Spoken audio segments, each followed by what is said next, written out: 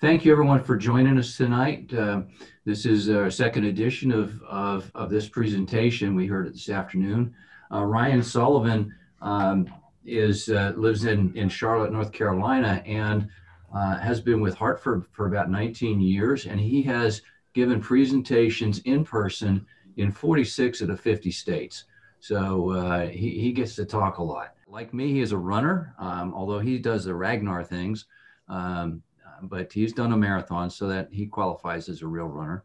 I just learned this afternoon he also plays classic rock on a guitar, so in a band. So those are some cool things.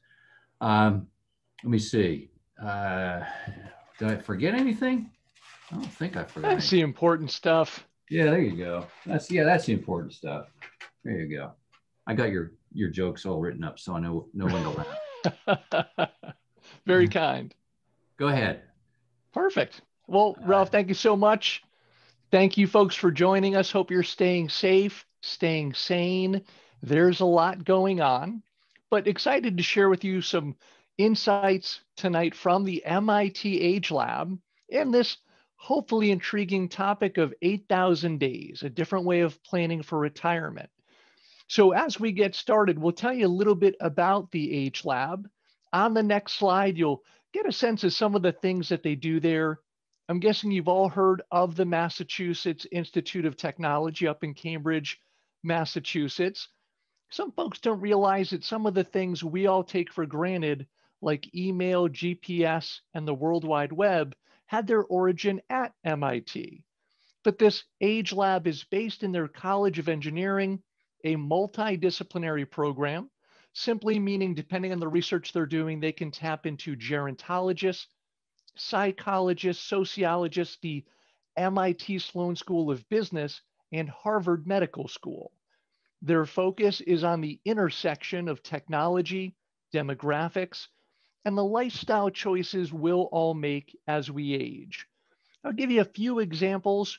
For one, the car there, one of 5 autonomous vehicles that they're testing around the world. They've also contracted with Tesla owners. Many of you, if you've driven in or own a Tesla, you know that some of those cars have self-driving features. So the folks at the Age Lab have contracted with Tesla owners to get downloads. How folks are using that, so they'll download the computer information to better understand how to keep all of us on the road longer safely. In the Age Lab itself, they have a multi-million-dollar driving simulator called Miss Daisy. They do have a sense of humor. Car companies around the world will send new technology to the Age Lab to get feedback as they design their new automobiles. But to me, more interesting, the outfits worn by the folks leaning on the car. That is called Agnes, the Age Gain Now Empathy System. Any one of us could put that on, better understand what it's like to be 70, 80, 90, 100 years old. As you can see, there's a helmet with tethers connected to the waist to limit our ability to stand fully upright, a challenge we all might face as we age. There are goggles to simulate macular degeneration, a neck restraint to limit lateral movement, hand restraints to simulate arthritis or neuropathy, nerve damage associated with diabetes. There are weight belts and tethers to limit how much and how quickly you move. Now, typically at this point when we do live events, we get 2 questions. The first is, Ryan, great, a suit that makes you feel older. Have they made a suit that makes you feel younger? Not yet. We'll let Ralph and the crew know they can pass word on. The other question we get is, why? Why would you create essentially a torture device? Well, again, the E in Agnes stands for empathy. So think about the young, bright people at MIT. If, as they're designing new products and services, if they don't have empathy, the understanding of what we'll all face as we age, they won't do that very well. So Hartford Funds happened to be a founding sponsor of the Age Lab back in 1999. Another sponsor, CVS Pharmacy. So picture top executives from CVS wearing that Agnes suit, trying to shop in the typical CVS store realizing very quickly stores weren't well laid out for an older consumer, started making changes to their stores nationwide. So if that helps, just a little backdrop on some of the things they do there. The next slide introduces you to Dr. Joe Coughlin, the founder and director of the MIT Age Lab, seen here in his trademark bow tie. He talks about what they call the longevity paradox. That is, now that we've achieved what humankind has tried since we first walked, living longer, we don't know what to do with all that additional time. You think about all the advances in car safety, sanitation, food safety, medicine, all things that help us to live longer.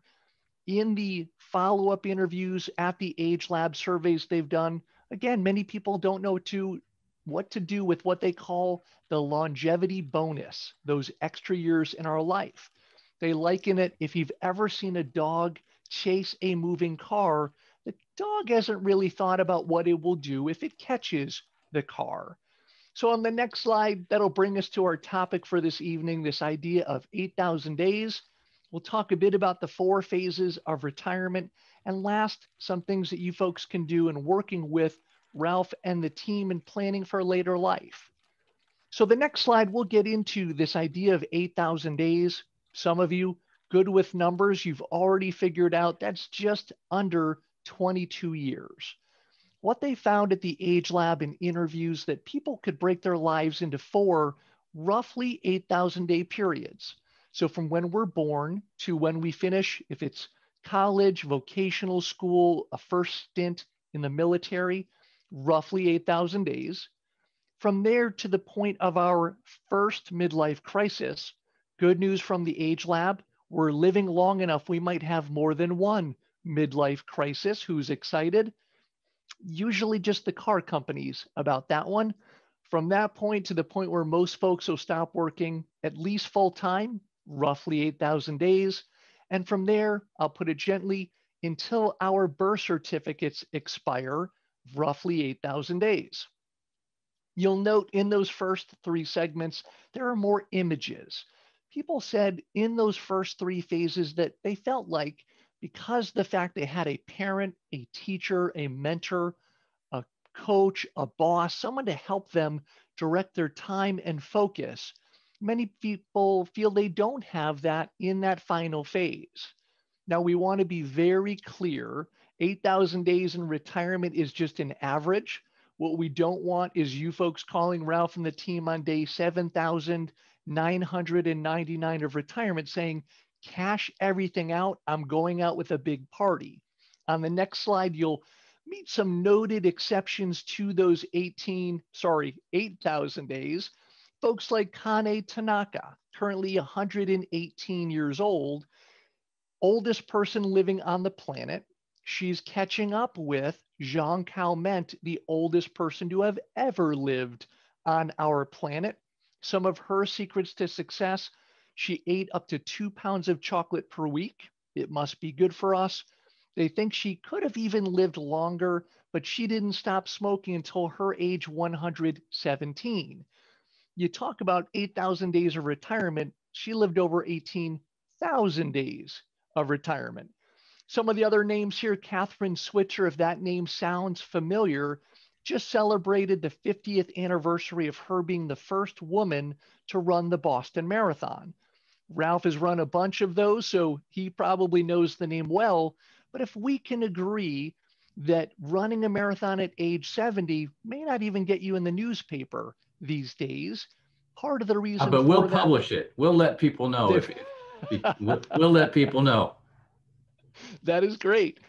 So you think about that, many times as I was traveling the country, I would hear from people who would say, you know what, I feel younger than my age.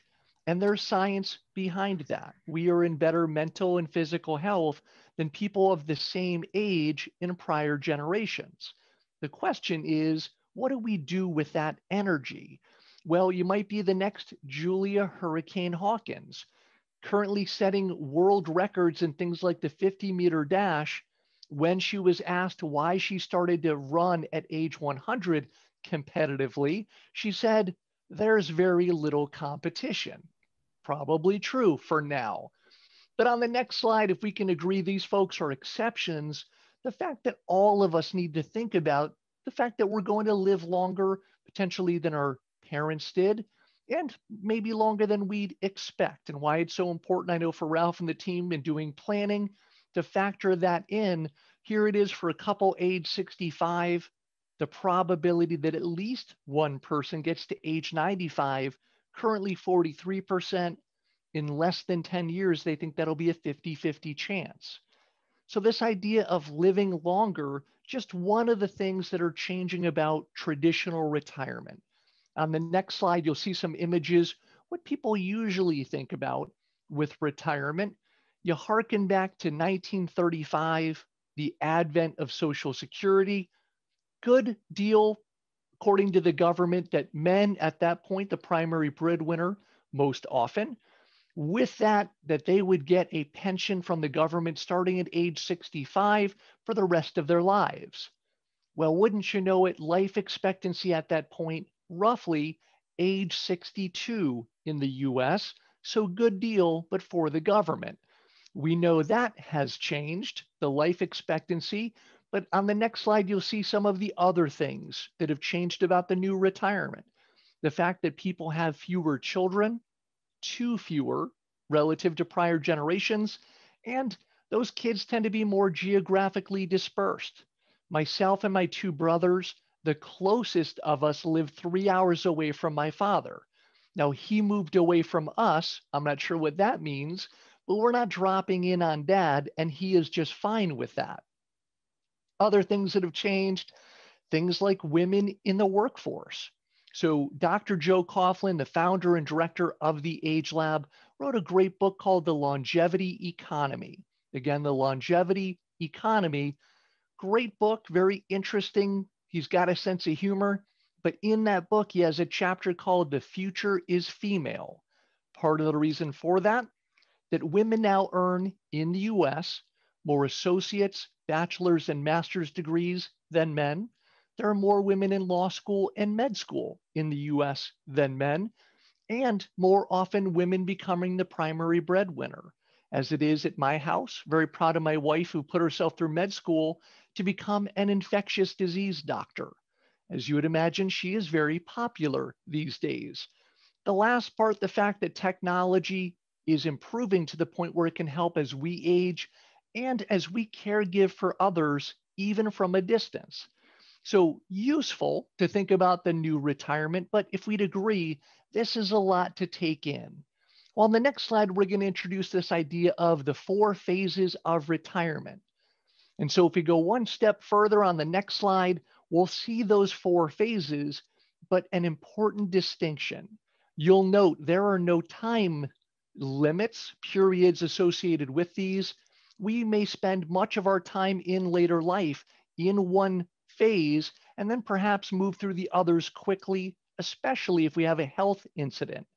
So we'll go through each of these one by one. As we do, I'd encourage you to think about where you are, those that you care about, friends, families, that we'll talk about the opportunities and challenges of those phases. So on the next slide, we'll start with our honeymoon phase. Exactly what you'd think, that first day of retirement. What I heard as I was traveling the country, folks would say to me, "Hey, Ryan, that first day of retirement felt like a day off. The first 2 days felt like a weekend. The first week felt like a vacation. And then it felt like an eternity." People really not sure what to do with that time. Part of the reason many people decide to go back to work. Imagine this, I saw a cartoon. I didn't know if I was supposed to laugh. Imagine 2 people talking. One says to the other, "So, have you decided where you're going to work when you retire?" For many people choosing to do that for a variety of reasons, but also at this point, many folks tapping into their income, their savings for the first time. Now, great, you're working with Ralph and the team, but for folks, as I was traveling the country, I'd hear from people who said things like, "I'm fine. I know I can take up to 10% of my money per year and have it last." I'm assuming many of you are doing this right now, that the folks at Enduring Wealth Advisors have shared. That's highly improbable. On the other side, I'd meet people who did a very good job working with the financial advisor, saving, had significant savings, but they couldn't enjoy it. They were always so afraid of running out of money. There's actually a term for that.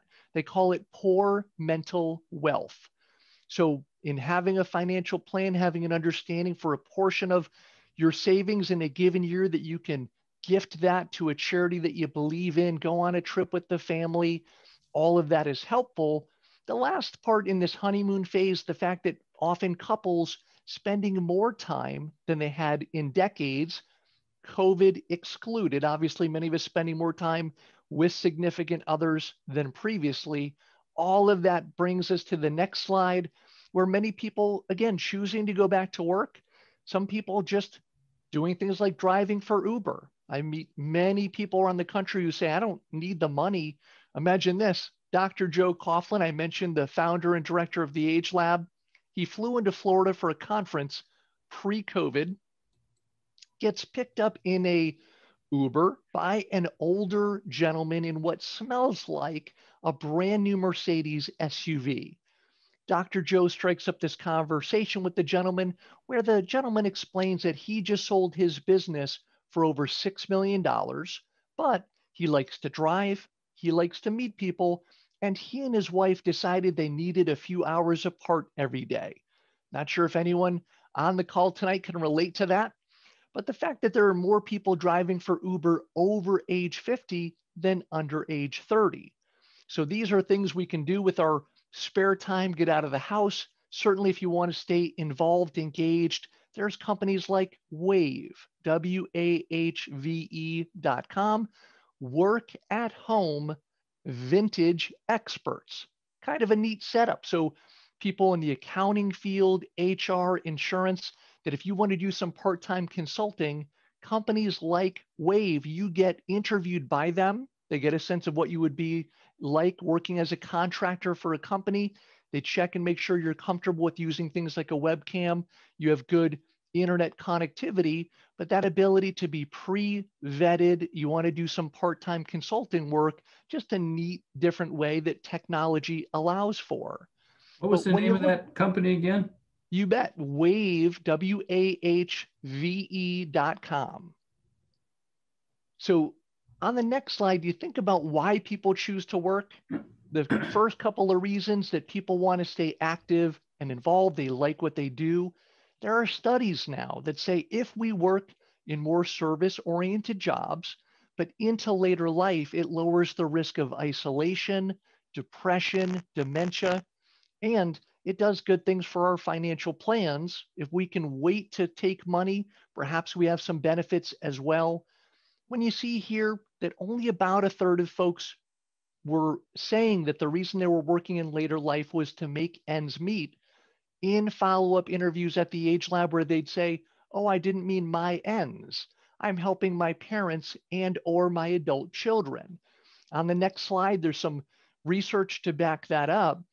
The Age Lab says that the fact in later life, you've heard of what they call the sandwich generation, helping your parents and your adult kids, that according to the Age Lab, as we live longer, we might wind up with what they call the club sandwich generation, where you're helping your kids, grandkids, and great-grandkids. Now, I hear from some folks who say, well, yes, I help my parents, but I don't tell my advisor that. I don't feel like I should complain about that. I help my adult kids. I don't tell my advisor because I'm not sure I should be doing that. In both instances, the hope that you do mention that it does affect your own planning. So important for them to know. So if we need to be a bit realistic about where our retirement savings are going to, on the next slide, the need while we're working to be realistic about where our retirement savings. Hey, Ryan, I wanted to jump in on that comment about helping parents or helping children. And one of the features that we incorporate in our annual reviews is a review of how much money is being distributed from the plans, from the retirement plans or from the investments, and is that a sustainable value? And we actually calculate how long it's going to last given the last 3 years, the trailing 3 years returns. So we do some calculations on that. And we have had some people change the way they support their family members because of that. So it is very important to be aware of it. I mean, there's only so much you can squeeze out of a portfolio, no matter how smart the advisors are. So Absolutely. And great that you folks are doing that. I've heard some people, once they get that wake up call from their advisor saying to their kids, would you prefer that, I pay for fill in the blank, the college for the grandkids, or that I live with you? And the kids suddenly figure out a way to get things taken care of. But if that's where our money is going for as we're saving for retirement, do we need to be realistic where our money will come from in retirement? So here it is, a survey done by the Employee Benefit Research Institute. They asked people who are currently working, where do you expect to get your money for retirement? What sources will it come from? As you can see here, 60% said at least part of it from a defined benefit pension plan. The problem in that same cohort, people who are still working, only roughly a quarter of folks have a defined benefit pension plan. So, fun fact about me, I'm a big fan of retirement oriented t shirts. Imagine the one that says, "Hello, pension, goodbye, tension." Well, there still can be some tension as we move to the next slide and the next phase, what they call the big decision phase. So, on the next slide, it gets into some of the questions that we need to be asking at that point. Things like, are we going to move closer to the kids, somewhere warmer? Will we have one car, two cars? Dr. Joe Coughlin, again, the founder of the Age Lab, sums it up. If you folks have ever heard the song from the band The Clash, "Should I Stay or Should I Go?" Well, I'll let you ponder. According to research, when they ask people where they physically want to be as they age, I'll let you lock in your mental answers to find out that according to AARP, roughly 90% of folks would prefer to age in their own home. So on the next slide, when you look at the different options where we may live in later life, you folks might be surprised to find out, according to MIT, that we will move more over age 50 than we did under age 50. That's very different than prior generations. So many people do want to age at home.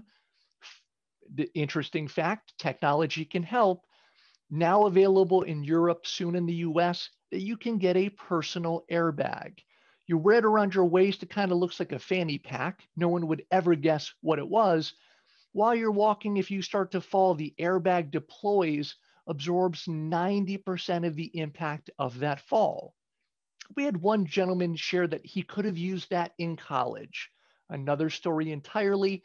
But when you look at these other options, places where we may move at least at some point in later life, the one that I get a lot of questions about and interest in, the bottom right there, the continuing care retirement community. If you hadn't seen these, when I was traveling the country, often very upscale in one spot, often they'll have an independent living section, assisted living, and a memory care center for folks living with Alzheimer's or dementia, especially in that independent living section, kind of a party atmosphere. I was speaking to one very boisterous, I'll say it in English, boisterous group at one of these facilities. I said to them, you folks have education, entertainment, transportation, friends, and a meal plan. This seems like college. And one woman said, yes, but every year is senior year. I thought that was really well done. But the big deal about these type places, if you haven't looked into them, often there's a big financial commitment you need to make up front and what might be a multi-year waiting period. Part of the reason that the Age Lab encourages that we start looking at decisions like this, even ones that we may make or in helping parents or other loved ones earlier in life. So I'm about to pose to you all 3 questions that per the MIT Age Lab, they say will predict our future quality of life. You might want to scooch up a little closer to the edge of your seat, and here they are. So these 3 questions, what the researchers call iceberg questions. Like icebergs in the ocean, there's a little bit above the water that you see. There's a lot more below the surface.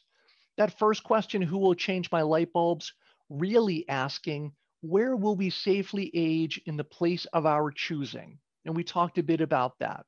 The second one, how will I get an ice cream cone, really gets to the question, how will we maintain access to the little things we enjoy that make life worth living?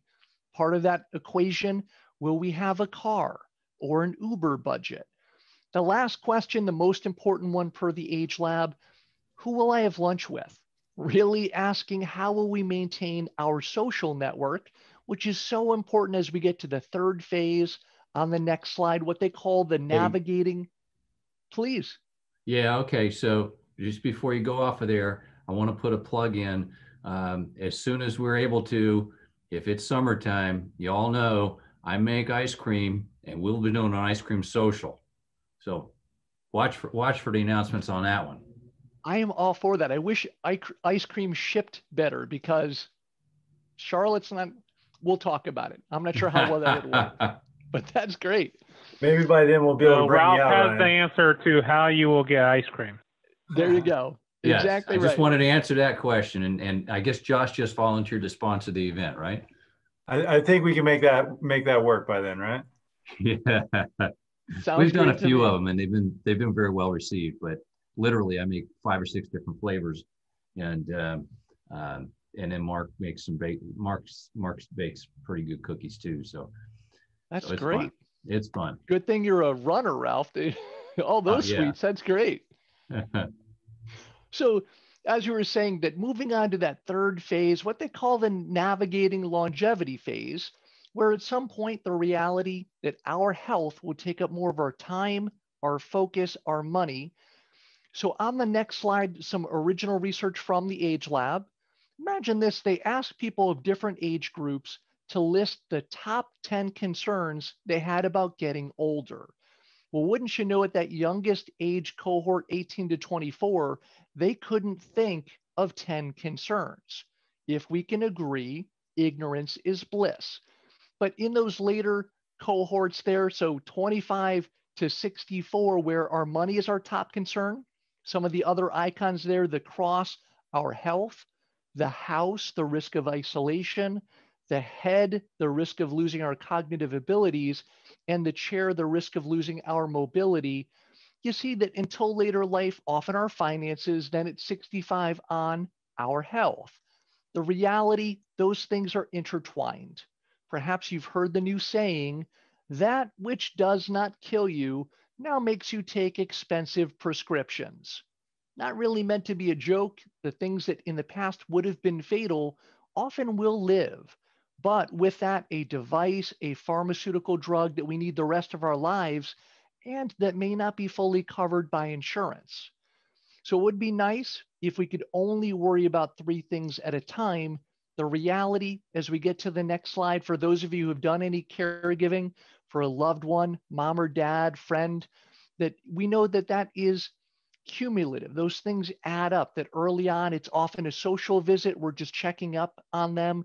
Then it becomes helping with if it's taking medications, fixing up things around the house. And from there, things like the activities of daily living, helping them eat, to bathe, to transport themselves. Now, the nice thing is we look in the next slide, all the things that go into being a caregiver, according to the Age Lab, at some point, all of us will do that. Most often, if someone's helping mom or dad, it's the oldest adult daughter doing that. Not to say it needs to be that way, but often just the way it currently is. The nice thing is technology can help. If you hadn't seen it, things like mowing the lawn, you can now get a fully automatic lawnmower that it mows your lawn silently day or night. You've seen the Roomba that vacuums your house. You can now get that same type of robot for inside the house to do the wood floors and the windows. So all things that can help us to keep our house tidied up in later life. But as we caregive for others, the reality, the fourth phase we'll talk about will be somber for a moment. I promise we'll end on a high note. But the reality is we turn to the next slide that at some point we, in probability, will live on our own, whether due to losing a loved one or divorce, something that many of you may have already gone through. But on the next slide, what they hear, in surveys from the Age Lab, when you look at the folks who are in various phases, especially over age 75, here it is 44% of women living on their own, only 24% of men at that age. But to me, even more surprising, bottom left corner, the fact that the average age of widowhood in the US only 59 years old. When we do live events, I've heard kind of an audible gasp at that. Folks are so surprised by that fact. So hopefully, if you hadn't done it yet, the encouragement to do some planning, that Ralph and team can point you to folks who can help with all the different aspects that we need to think about to make sure that we're not leaving a problem for our loved ones if something were to happen to us. And then the bottom right, the fact that the average divorce rate for people over age 50 has more than doubled. So on the next slide, the fact that we wind up, according to the Age Lab, when we're on our own, for whatever reason, often we'll revisit some of those earlier phases. We might then think, should I move back closer to the kids? Should I go back to work part-time? It's called the solo journey phase. The reality, if you have a strong network, friends and family members, I know Ralph and team have helped many people work through these challenging times. So you're not truly on your own, but per the Age Lab, it is essential that we maintain our social networks, especially at this point. So I'll give you the bad news, then we'll flip the slide to the good news. We'll stay here then. So the bad news about isolation, if we're isolated in retirement, the impact on our life expectancy is the equivalent of smoking 15 cigarettes per day. 15 cigarettes per day. That's the bad news. The good news, according to this comprehensive study at Rush Medical University, that if we have more in-person interactions as we get older, we wind up with the motor skills of someone 5 years younger. So when Ralph and team, they have events, they invite you to bring a friend or family member, you are literally helping to keep those people younger by getting them out of the house, having them be around other people. But we want to be clear, there's a lot to look forward to in later life. You might have some fun with the next slide where we share some ages at which we peak at everything. If you need to zoom in, so for you folks, as you look at your screen at the top, there's a little button there for view options. You can zoom in a bit if you'd like. But if you have trouble, as I do on occasion with things like names and faces, to find out that we peaked at that at ages 22 and 32, respectively.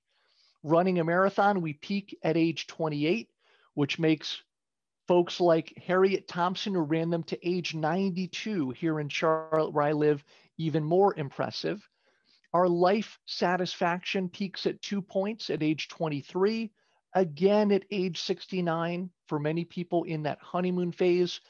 But perhaps most interesting to folks, the last two shown there, the fact that our happiness with our bodies peaks at age 74. Imagine a t-shirt I saw, it said, young at heart, the rest is a bit older. And then the last one, the fact that our psychological well-being peaks at age 82. According to Age Lab and other research, at that age, we're just more able to sense what's important, tune out some of the things that aren't. If we have at least some comfort level with current technology at that age, that sense of well-being is even greater. So what do we do with this information? So on the next slide, as we start talking a little bit about what you folks can do in planning for those 8,000 days, reality, most people have a good sense what they're going to do for the first day, week, month. But what about day 6,203? Certainly, we don't expect that you plan that out, day by day, but at least to have a general sense for those phases, the types of things you'd like to be doing, where you'd like to be, who you'd like to be with, all important. On the next slide, we talk about the difference between the quantitative aspects of planning for retirement.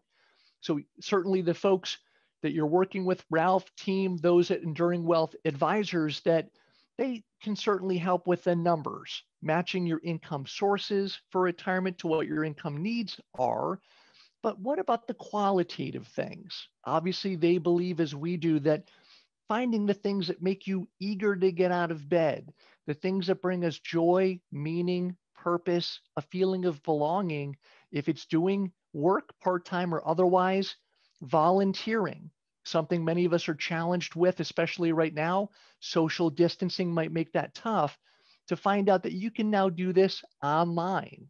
There are organizations like volunteermatch.org or All for Good, FOR good.org, where you folks can volunteer on your computer.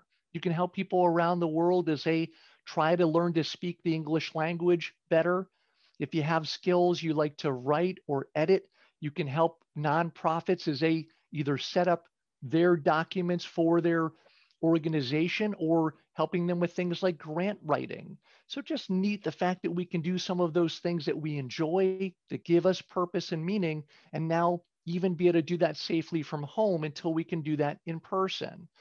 So to think about those type of things that'll give us the purpose, part of the reason as we get to the next slide that things like robo-advisors, that planning for retirement isn't just a math calculation.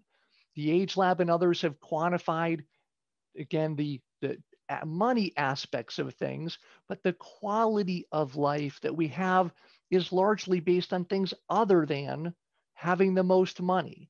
It's what we do with that, the feeling of, again, purpose, meaning, belonging, all important. And as we get to the next slide, just a quick recap, some of the things that we covered today. To me, when we get back to Dr. Joe on the next slide, that his quote here, the purpose of thinking about those 4 phases of retirement. Again, there we go. So there he is with this bow tie. But what it helps us to do in working through this process is to wind up where it'll help us reduce the stress of uncertainty. Who is for that? I know I am. And then boost prolonged independence. That I know for the folks you're working with, Ralph and team, that certainly those are things in doing their planning that they're trying to help work that equation, find that balance. So the kind of action step to you all, if it's something you want to learn more about, on the next slide, that we do show the pieces that you can get from the team. So things like the workbook or white paper. In doing that, you can just take some time to think about those phases of retirement, perhaps share it with loved ones, friends, family members, just giving a little thought to those distinct phases we mentioned. The reason to do that if you agree with the Age Lab thinking, where they say, if we can't picture something, we can't plan for it. If we can't picture it, we can't plan for it. So going through that exercise, very helpful just to give some thought to those different phases. The earlier we do that, the better chance that we're able to take action, find our place where we feel like we belong, we have that purpose and meaning. So let me pause there. Ralph, I don't know if you have anything you'd like to add to that or if we have any questions. Well, let's see here. I'll get a little theme music going. All right, can you hear that? There we go. Perfect. Should we stay or should we go?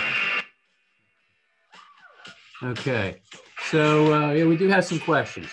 And for those, and Mark, if you want to put up the Slido, and anybody can go add questions up on this by going to slido.com and entering that code if you're not already in there. But we've got them registered up, so people are voting them up. And so the first question that we have, oh, okay, yeah, there you go. So y'all can use your smartphone on that QR code, just point your camera at it and it'll bring it up. So what can I do to help my aging parents without making them feel like I am parenting them? That's the first question. And a great one. So thank you for that. You know, my thought there is anytime we can give them a choice, and I'll give you some examples of that. So have a family friend, so someone who their father was a fall risk that had neuropathy, again, nerve damage associated with diabetes. with that, didn't have great feeling in his feet, and he would fall on occasion. Anytime the family had trouble reaching him, they would go to his condominium, bang on the door, get the superintendent to open it. He would be very upset with that. So they gave him a choice. They said, hey, you know what? We certainly don't want to worry you or have it be a bother. If it's okay, there's a device called the Amazon Echo Show, SHOW. We're not endorsing any products tonight, but again, the one that they used, Amazon Echo Show, it's a digital picture frame, kind of fun. You can email pictures to it. They immediately show up on that for whomever you've shared that with. But the more important part, it has a built-in video camera. So they got his permission that anytime they couldn't reach him, they could just turn on that video camera. In doing that, see the inside of his condo. Wouldn't you know it, one time they had trouble reaching him. They looked, he'd had a fall. They were able to get emergency help. So offering those type things can be very helpful just that way. Give you another example that you're trying to keep an eye on mom or dad or someone else from a distance. You're wondering if they're eating okay. Well, one of the first signs of people with depression, dementia, they stop buying groceries or using them. So something like the Samsung smart refrigerator, in it, there is a video camera. So you can look on your phone, see what's inside the refrigerator. Again, instead of hassling your parents where they feel like you're being intrusive about what they're eating, that you get them this refrigerator, explain how it works, you can get the sense what they're eating, what they're not. And then with all the ways that you can easily deliver things these days, food to them, just things like that, getting their permission, giving them that choice. Would you prefer I ask you annoying questions or that you try a new refrigerator? What you may find, they're very open to that. There's a lot of systems out there with technology. They can accomplish the same thing as the Alexa Show or Echo Show. We have one at home and as well. But I've just installed a Ring doorbell system and indoor cameras. Same thing, have the same capability, and you can see what's going on. We have my in-laws on our account. So, or they've shared their account with us, so we can see what's going on at their place, and it's very, very easy to install, and they're not terribly expensive either. So, so there's a number of technical devices that they can help solve those problems. So Absolutely. The next question is, what can I do to protect my independence? All right, another great question. So there's a few aspects to that. You think about the word independence. So one, there's our physical independence. Part of that, all of us, most of us, wanting to age at home, doing that safely. So some things we can do there. For one, there's something called a CAPS certification. So the National Association of Home Builders and AARP got together to create a designation, additional education that builders or contractors can get just so they better understand how to build or update a home so it's safer for people to live there into later life. So examples, things like widening the doorways, having the master bedroom downstairs, lowering the counters. So you can go on the NAHB.org website, find someone with that CAP certification. Again, having that type of work done at home, allowing you to be independent, using some of the technology. So we mentioned a couple of examples that Ralph mentioned, the Ring doorbell. Example there that I was doing a talk in Phoenix, Arizona. Older couple explained that when someone rang their doorbell, the doorbell was answered by their adult daughter in California. That with that it was set up, she could open the door if it were delivery emergency services. So part of that independence is having some caregiving network people that you can rely on who can help you with things. Other aspects to that certainly are financial independence. So great, you're already working with Ralph and team, but also to make sure that you've done some of the work, things like a durable power of attorney, a healthcare proxy or whatever they call it in California, doing those type of things So maintaining our independence, our ability to make financial decisions as long as we can safely. But at whatever point we aren't able to do that, if that were to happen, having it already laid out for our family, how that'll work, making sure that our wishes are respected. Those things to me all go into that idea of being independent. Okay. Anybody wants to jump in, you're welcome to, just to unmute yourself and jump in. But how do I keep my brain working? That So some assumes, I great ones guess, that there. it's already working. But Yes, there you go. Good assumption. Mine on the East Coast, it's a little later right now. So I've got some more time that mine will keep working, I hope. Couple of thoughts with that. That for one, there are websites out there like edx.org, edx.org, or coursera.org, coursera.org. You folks for free or for a nominal cost can take online college courses from places like MIT, Duke, Harvard, Stanford. You just like art from the Renaissance, music, jazz appreciation. But if you want to, in your current job or a potential new job, want to learn things like management, marketing, logistics, how to code computers, you want to start your own business, that you can take a class for free from MIT on being an entrepreneur. We had a related question earlier today, and Ralph made a great point about physical exercise, the importance of that. So doing that as well, I think, Ralph, I don't know if you want to share the example. I thought what you mentioned earlier was great. well, yeah, last week in our Zoom open hour last week, we had Jeff Galloway, who competed in the 72 Olympics, but which is pretty dang good. But more importantly, he's developed a career as a coach, and he's in his 70s. I want to say he's mid 70s, but he basically runs a full marathon every month, and he's run for 40 plus years, injury free. So he's got a system for doing that. But his point was, one of the points that he made during that conversation was that physical exercise stimulates brain activity, actually creates brain cells. Some of us might have done some things in our younger days that notoriously affected the quantity of brain cells. But running is one of those things. And I think, Ryan, you said that there might be something that's even better for that. There is. So according to research at the Albert Einstein School of Medicine, the number one physical activity that helps with keeping our brain working, even above things like golf, you name it, dancing. That dancing in pairs, so coordinated dancing, the samba, the rumba, you name it, that in part the ability to keep the rhythm, to keep in track with your partner, the steps, memorizing those, the number one way they say for us to keep our brain functioning into later life. So I'm going to bump this question up here. How do I keep myself from going crazy when caring for a spouse? And I'm thinking that might have that the dancing might help that.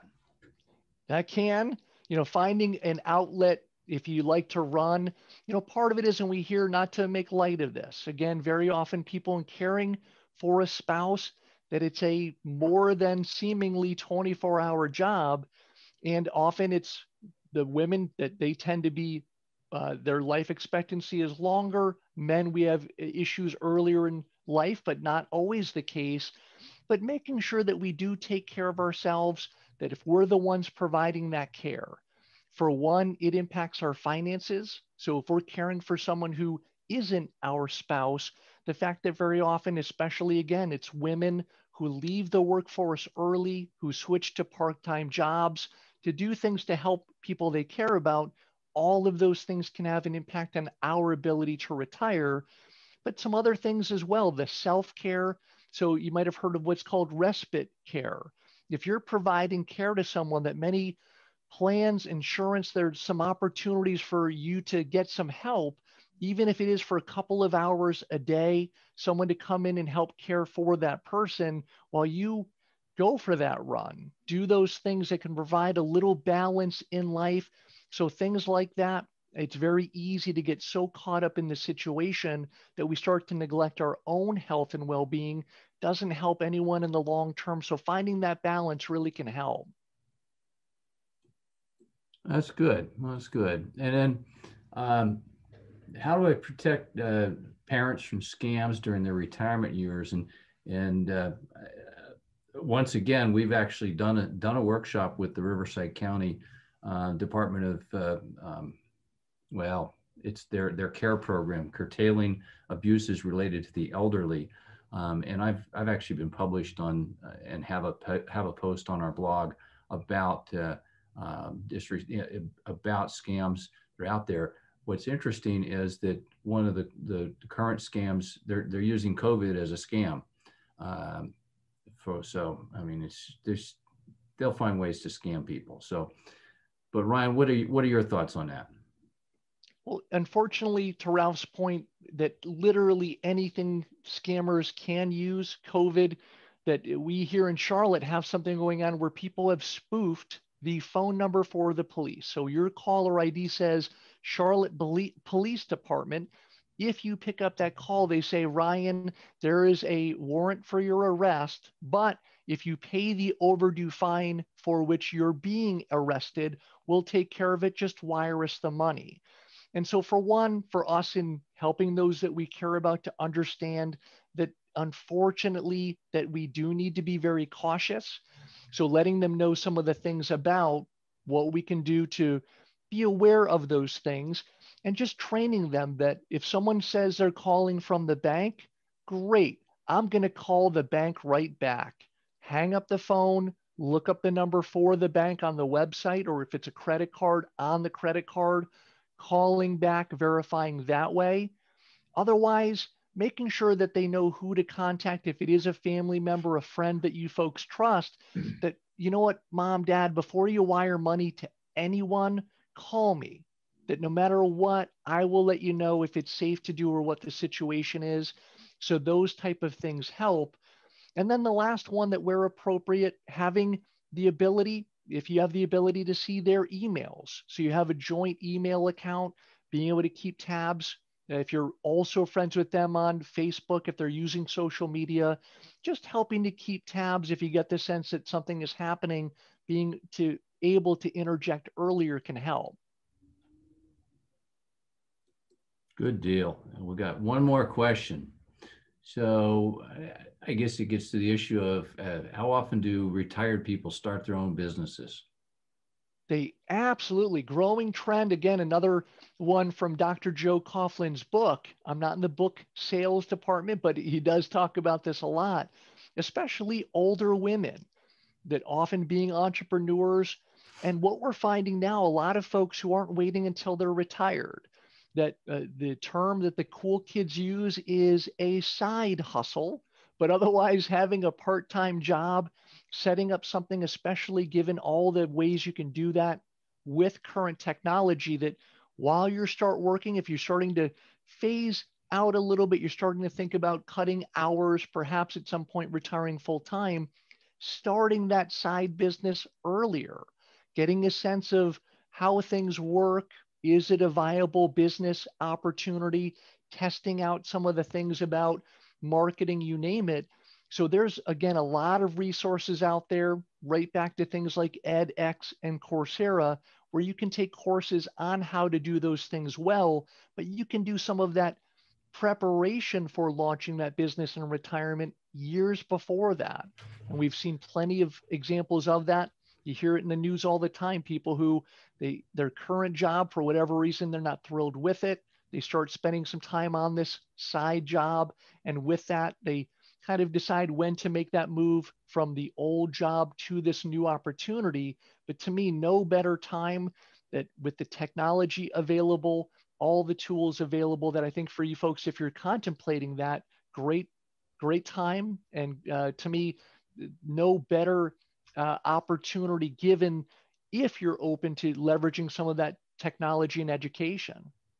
And then also a side note to that as well.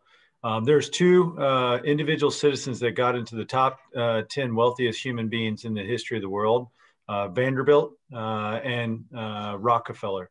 Vanderbilt built a majority of his wealth well into his 60s. And ultimately, he was a successful younger person, but a majority of his wealth that took him to the top 10 wealthiest people in the history of the world was developed actually in retirement. So. Good to know. Absolutely. Great example. Good Benjamin to know. Franklin as well. If he had quietly retired, we wouldn't have heard of him. That's for sure. We might not be a country. That would be a sad thing. One of my favorite of the founding fathers. I think he's everybody's favorite, in some ways at least. But well, thank you all for joining us tonight. Thank you, Ryan, for a great presentation. Josh and Kevin from Hartford for helping put this together and bringing Ryan on board for us. Want to mention to everybody that we have, we've got four more of these scheduled, 4 different topics coming up, three or four different topics coming up already scheduled. In 2 weeks, we're doing impact investing through the lens of faith.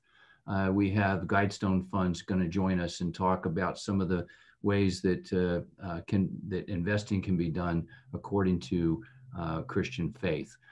We have coming up 2 weeks after that, Raising Financially Aware Kids, American Century Investments as this program that they've had for probably 2 decades. As long as I've known about American Century, I've known about this Raising Financially Aware Kids. And this is not just for parents, it's for grandparents and as well. And just ways of helping kids get familiar with finances. And then 2 weeks after, or a couple of weeks after that, I guess 3 weeks after that, we're doing the Principles of a Successful Retirement. We have also on the calendar, we have a recent departure from the Department of Interior, worked in the Trump administration. She was the water czar, and she's a family friend, which is how we're getting her, but she was the water czar. And there will be, by the time she gets on our calendar, I think she's in May, there is some water legislation heading through that is very important. As Ryan, you don't worry too much about water back there, but here in Southern California, 80% of our water is imported. So it really is an issue. We have a Social Security presentation that we just booked in June, June 17th. So we have a retired Social Security officer who is still active. He is doing one of those side gigs, and he started this business after he retired from Social Security Administration. Finally, I want to put a plug out there for all of our social media. As many of you know, we're doing these, but we're also doing a weekly video log. If you watch for us on LinkedIn, we post at about 9 o'clock on Wednesday mornings, California time. We post on Facebook about the same time, and we put it out on Twitter. And of course, we always have them on YouTube, so you can see our video logs. And they're starting to get some traction, and they're kind of fun. So we'd love it if you would watch those videos, comment on them. It really helps us. And so that being said, anybody wants to hang around, we can chit chat, but I'm going to let Ryan go because he's already been complaining about it's bedtime. You know me too well. Well, thank you, folks. Appreciate the opportunity. Take care, and hopefully we'll speak with you soon. Thank Bye. you. Thank you.